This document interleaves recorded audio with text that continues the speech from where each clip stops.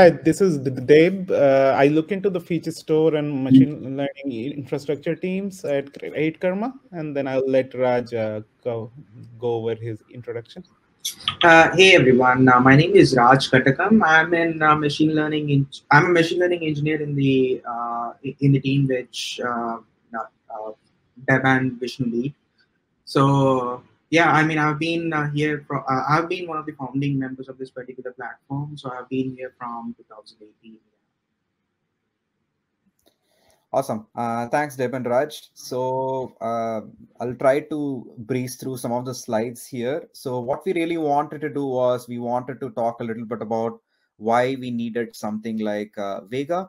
And Deb is then going to cover what is Vega, and Raj is going to go into like a deep dive of how we do MLOps at Credit Karma and how we have built a lot of these things and how we use it for various data science applications, and spend a little bit of time about some key takeaways in future work.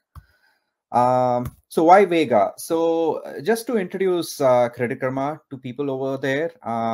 So at Credit Karma, we champion financial progress for more than 120 million members through a personalized experience. And all of this is driven by data and models at scale. When I joined the company in 2014, I've been here for close to 8 years now. And we were doing models at that point of time. And when I joined the company, I was definitely happy to see that we were doing a lot of models and using a lot of models in production. But we had a lot of challenges, and our use cases kept growing along the way. So I'm going to cover a little bit of that in the next slide. So when it comes to models, essentially what we try to do is we want to recommend financial products to our members. That's the offer marketplace that you want to see on the right.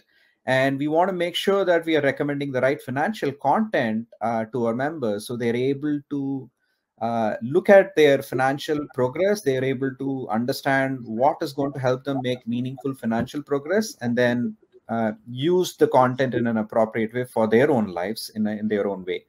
And we are also using emails as a critical mechanism to reach out to our 120 million members and keep them updated about what's going on with respect to their financial progress. We understand that not everyone has the time to keep coming to the app and checking in on everything that's going on. So we want to keep them updated with respect to what's going on with their financial lives. And pretty much all of this is powered by models, and we're going to spend some time talking about that. So let me try to just like skip through some of the transitions here. So like I mentioned, when I started in 2014, we were already doing answering this important question of what offers can members get. So when I say offers, I mean credit cards or personal loans. It could be a Amex Platinum, or it could be some personal loan from Lending Club or Prosper or one of these other institutions. So we wanted to make sure that our members have high certainty in what offers that they are able to get. And that's been our bread and butter. That's been a big part of our offering for our members over the last 8 and even much longer than that. So that's something that we had been doing all the time. And starting 2016, we started getting more ambitious. We wanted to start looking at what offers do the members want, and not just what they can get.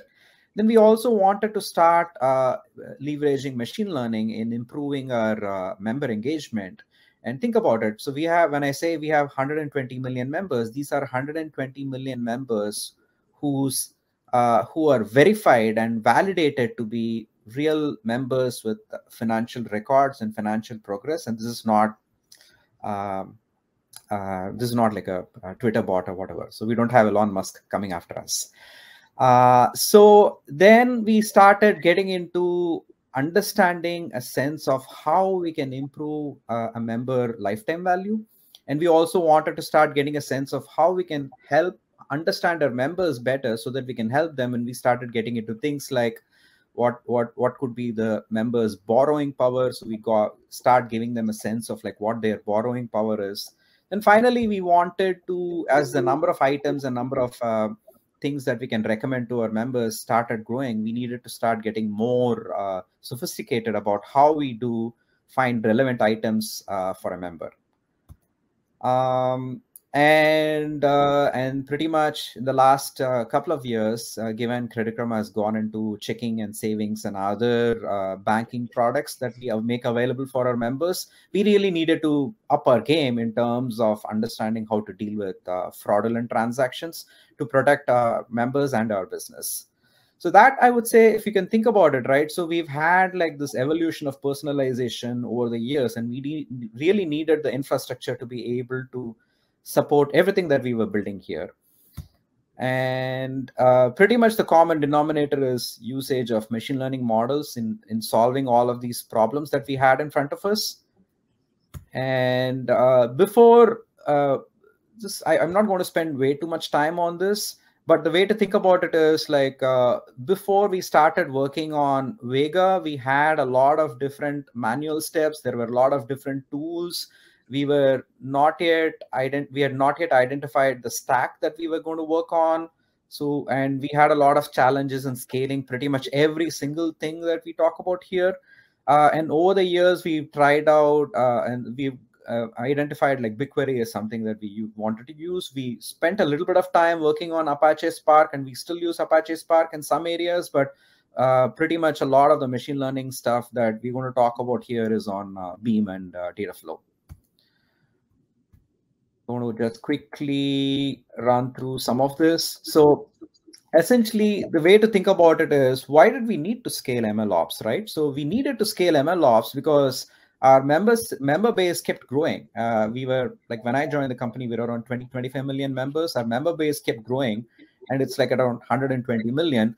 The amount of data that we have about our members also kept growing. I remember when I joined the company, we were only TransUnion, and we used to get data from TransUnion on behalf of our members. And over the years, we have added Equifax as well and made sure that all of the data is available for our models.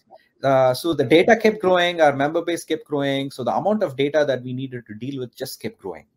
And then we also, like I talked about earlier, we also wanted to solve a lot of these different use cases, and we needed to be smart about making sure that we're using our data science time well. And that's where like the model development and refresh needed to become more efficient, and we needed to make sure that we were maximizing the time of our data scientists. And that's where like even the model deployment and monitoring comes up as well. Once we started having different data science teams dealing with different challenges, we wanted to make sure that we were standardizing a bunch of this stuff. And that's where a big part of MLOps comes in.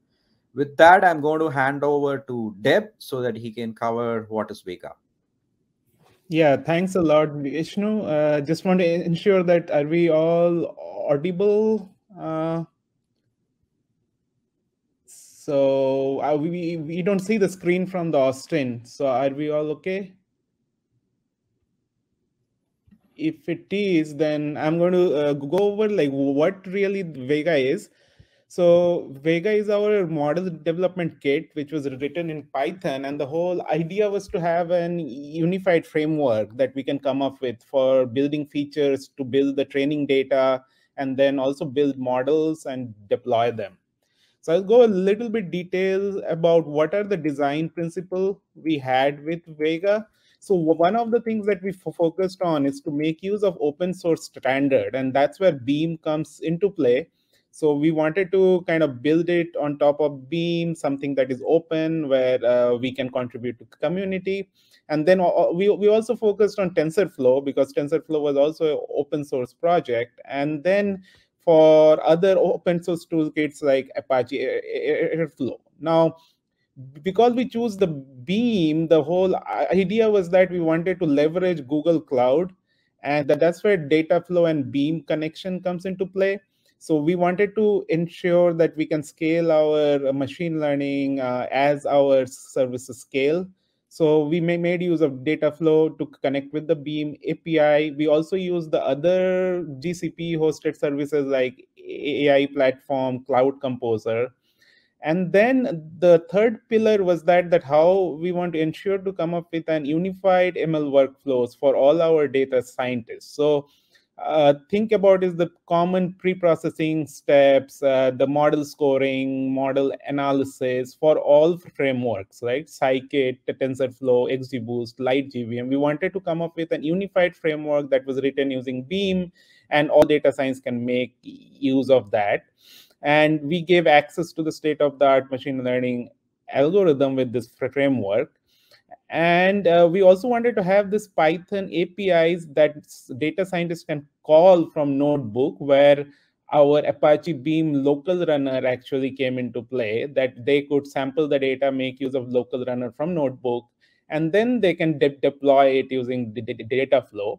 And then the fourth pillar that we were focusing is that how do we make use of efficient ML engineering? And then we wanted to have the interactive and cloud run and end-to-end data science process, and also the workflow where we can deploy these in an automated way. So in terms of the training component, we supported feature engineering at a high level that makes use of Apache Beam, both Python API and Scala APIs. Then we had model training, where in model training we have modeling ETL. That's where also Dataflow and Beam comes into play. And then we make use of Beam heavily for the model pre-processing, come up with the pre-processing graph then that we attach with the model. And then when we get into the model, we need to backscore the model, find out all the holdout data, send the holdout data to backscore the model, find out all the offline metric. So all that logic also is written using Apache Beam. Oh, so it seems like Vishnu's slides are getting shared. Okay. So after model analysis, I think the refresh infrastructure is where we make use of Apache Airflow. Now, Vishnu, if you go to the next one, think. And then on the serving side, we make use of we have a model scoring service that is built using TensorFlow and Java PMML scoring. We are not going to go too much detail into this, but also for model monitoring, we make use of Dataflow and Beam to set up the model monitoring that we have. And then, of course, we make use of our many different tools like Slack, PagerDuty, New Relic, Splunk to get the results of the model monitoring and alert our data scientists. In this talk, we are not going into too much detail about model scoring. If you go to the next slide. So from this, I'll let Raj cover the MLOps deep dive. We should still check if we are still visible in Austin. Yeah, my screen seems to be muted as well. I don't know. Am I audible? Yes, I can hear you, Raj, but not sure if Austin. I don't think anybody from Austin is also in this chat though. So in this call though.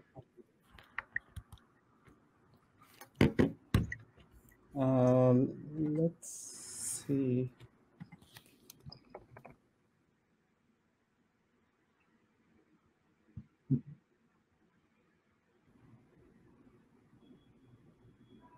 Not sure if we should continue. Yeah, I think maybe they dropped off. Yeah. Yeah. Okay. Good. Got it. Cool. So let me see.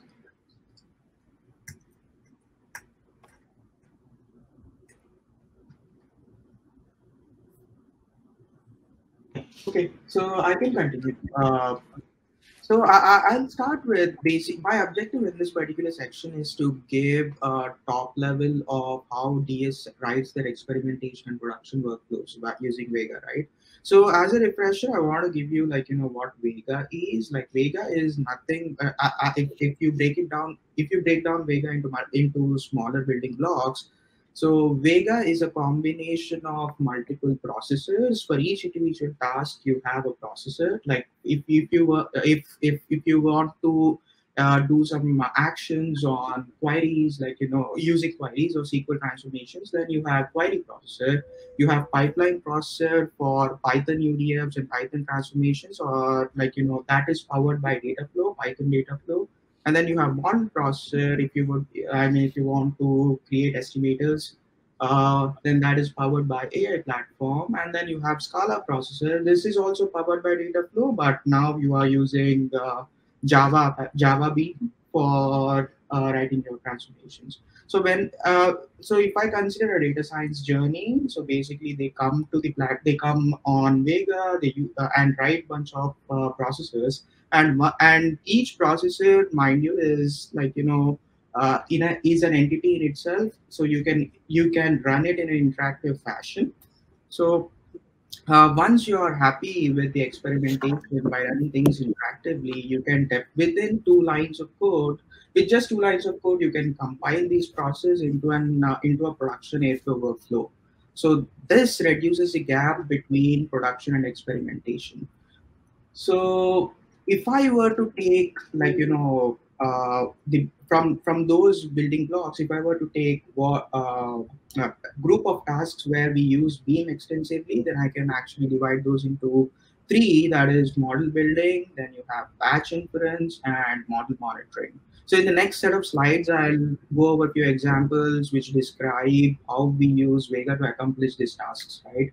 So as I said, query processor, we actually in the model building piece, you just are giving some, if you just feed some queries and with some parameters, you can do those query transformations. In this example, you are just doing upsampling and downsampling.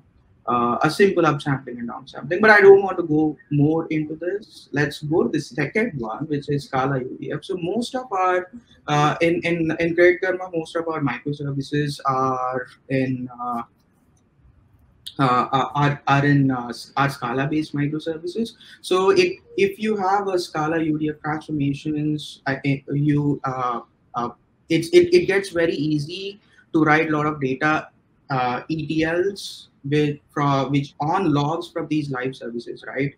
So one such transformations which data science and we do a lot is we tap onto the recommendation services logs, and then we extract, like, all the predictions and all the offers which the user has seen, and then try to run some lot of analytics on it. In this example, I'm just showing you a simple example and how we are enabling this. We have abstracted out all the setup pieces and everything, and we only expose a simple UDF like this where data science can come in and write, like, transformations. In this example, you are just it's a small example where we are just converting null strings to zero strings.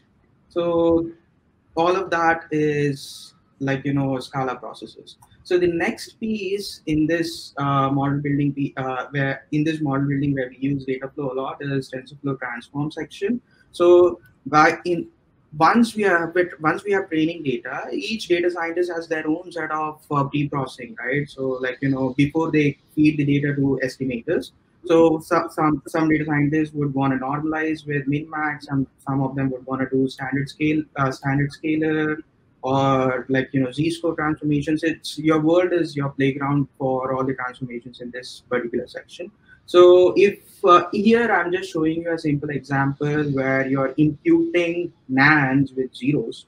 So the advantage by using TensorFlow transformations is basically that you can compile a graph, and you can attach this graph while you're while you're serving online, so that these transformations need not be replicated in any other language, and they can be combined with estimator as such in TensorFlow ecosystem.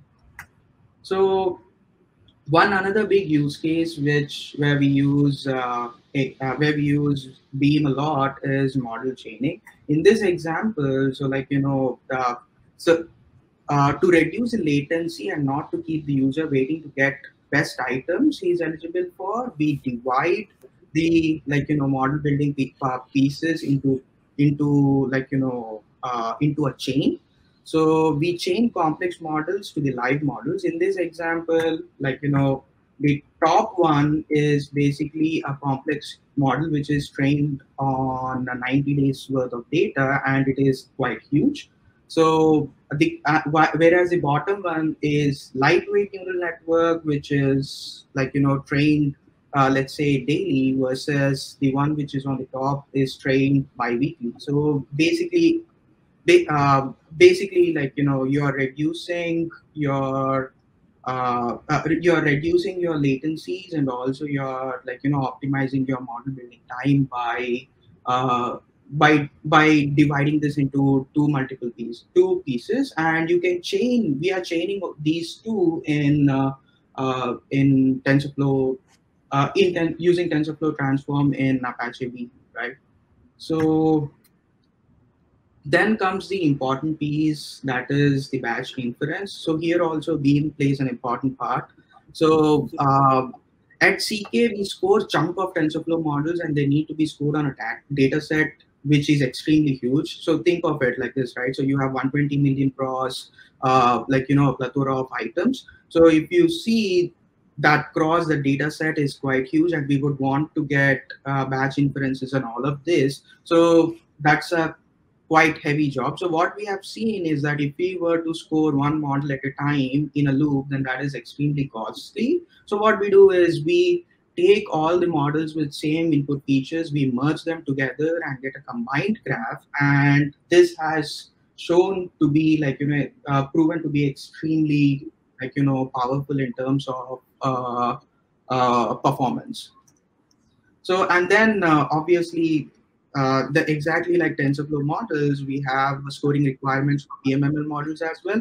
And the scale at which we operate for PMML models is also very similar to TensorFlow models. Since Python is best suited for data science and is iterable and iterations on Python is quite fast as compared to Scala. So we want to provide an interface. We want to provide an interface where data science can write and score PMML models as well in Python.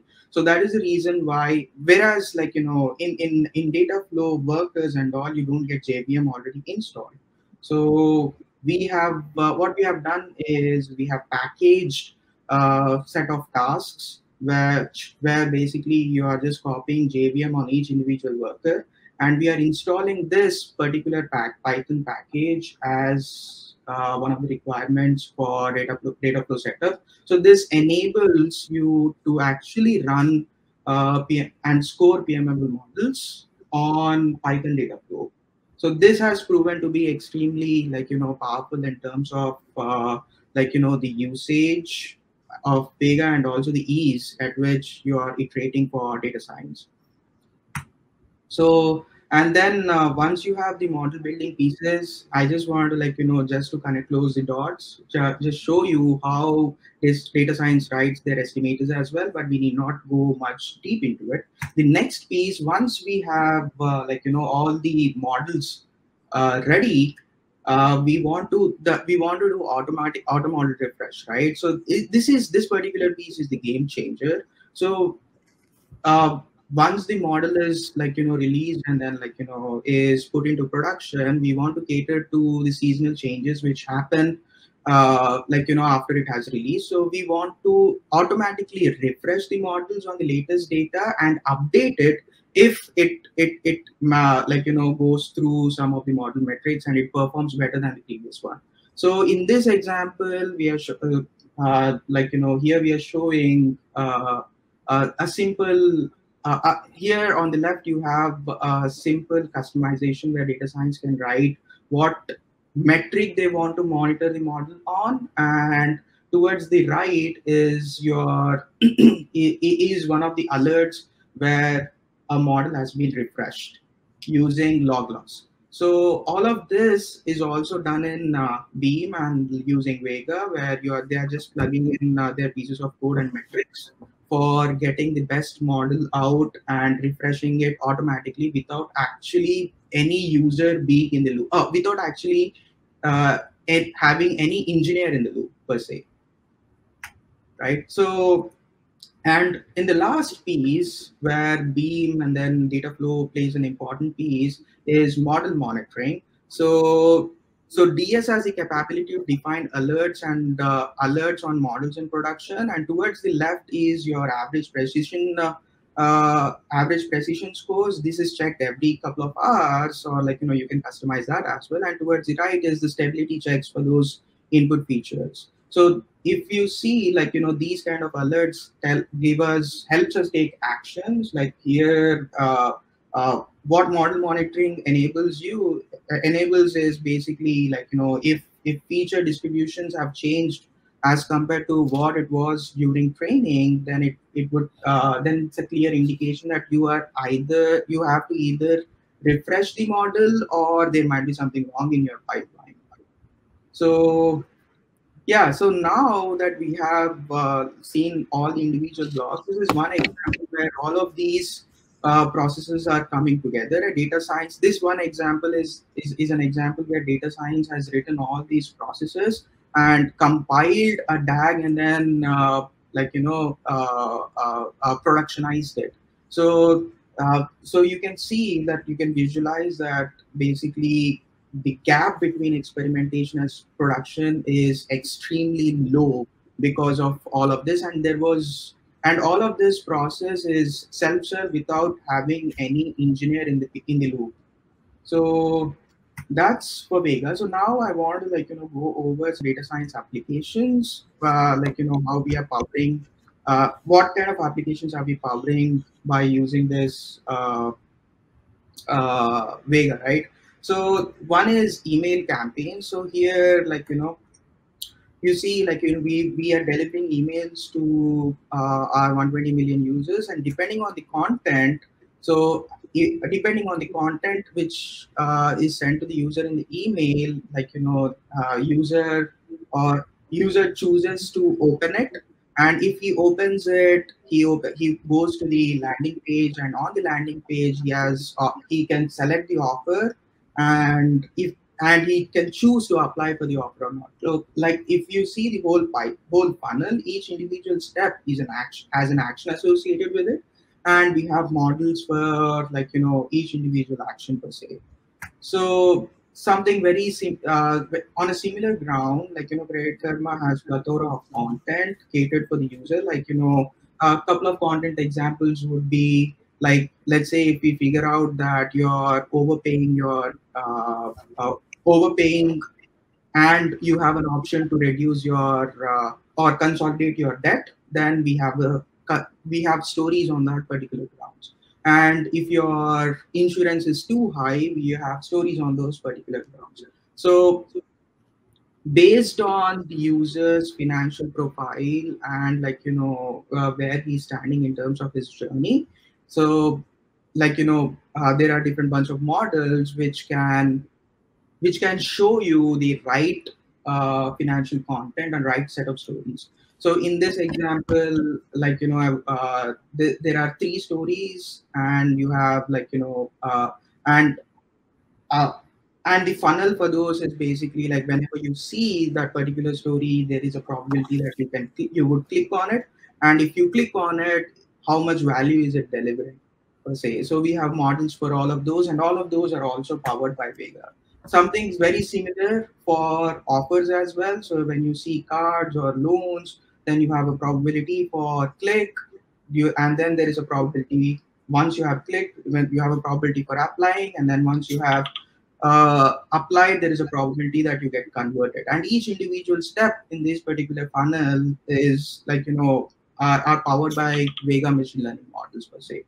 So as initially Vishnu has introduced us to the pre-Vega world, right? So now after Vega, so we have around 20x more features, because this actually Vega makes your feature engineering easy as well, with a bunch of transformations it can provide, right?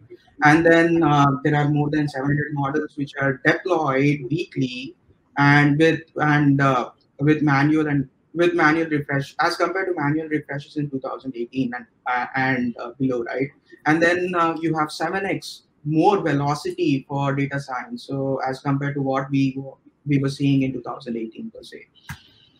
So that's from the application perspective. So now, what are the key takeaways from all of from Beam perspective, what we have seen is that customized Python packagement for so we are running all of this ecosystem in our own VPC, so we don't have connections with external ecosystem. So we have customized package management for all of our Beam jobs, and then we are contributing to the Dataflow community as well. And we have found a couple of interesting things, since all of these Beam work for Python Dataflow, all of these workers don't have JVM installation, and we had use cases where if we had JVM installation, it was quite useful. So we kind of figured out a way around it to put JVM and then make it ready for Python Dataflow use cases as well. And what we have seen is basically, if we were to do batch inferences, if we combine a bunch of models together and then score all of them at once, score the big combined graph at once, that gives you a lot of performance boost. So coming from model analysis perspective, we have a lot of transformations which allow you to do sklearn functions inside Beam aggregations, and they have found to be extremely useful for data science and extremely friendly to use from that particular section. So what are we planning in the next in coming quarters is that we want to since this whole Vega started, we have been on old versions. So we want to upgrade. There are a bunch of efforts going on in that particular direction. And right now we are not heavily using Python UDF for feature engineering, whereas we have plans to do that. And what we have found in the initial stages is that TensorFlow data validation and TensorFlow model analysis were doing way more, and then had some performance problems, and so we had to go and write our own versions of the same. So now I don't think we have all of those problems anymore. So we are kind of moving towards integrating all of those. So that's and so those are the key takeaways. So yeah, I mean, hopefully this talk was fun, and yeah, we are hiring. If anybody is interested, if anybody is, please do hit on to those careers page.